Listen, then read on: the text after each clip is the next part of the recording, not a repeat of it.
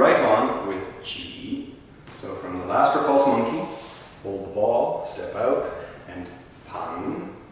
Turn the waist, rotate the forearms, and drop the hands, extend the arms to shoulder level. From here, simply bend your right elbow and let it come in by your ear toward your left forearm. So from here, you just bend the elbow. And since your arms are in a relaxed and comfortable position, the hand will just naturally come in to cross with the forearm. If you went too far, you'll bend your elbow and the hand will be back over here by your right shoulder. So roll back, twist to the waist, bend the elbow, let it come into the forearm, and then shift forward and G.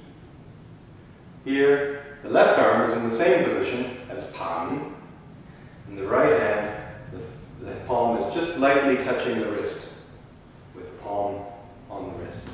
So not like this, but like so. G, like so. Let's see that whole sequence from the other side.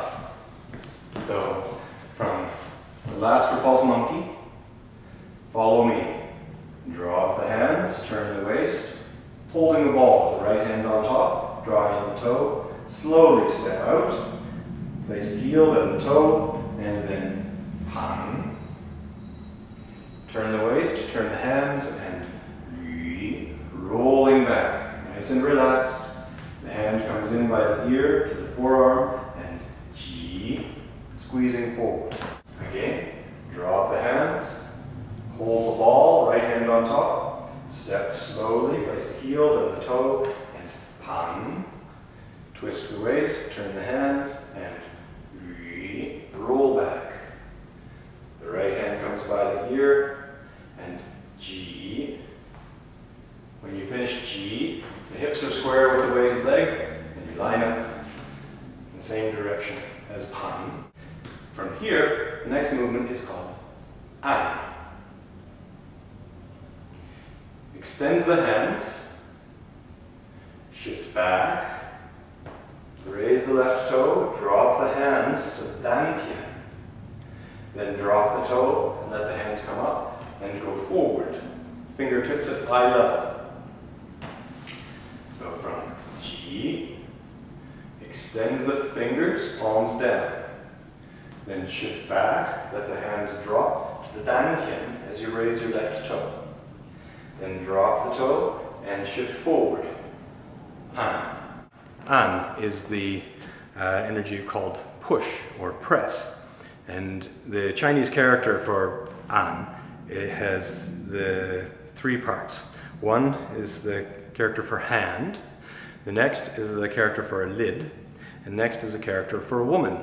So you think hand, lid, woman, and you'll get in trouble if you start thinking that it's the hand that keeps a lid on woman.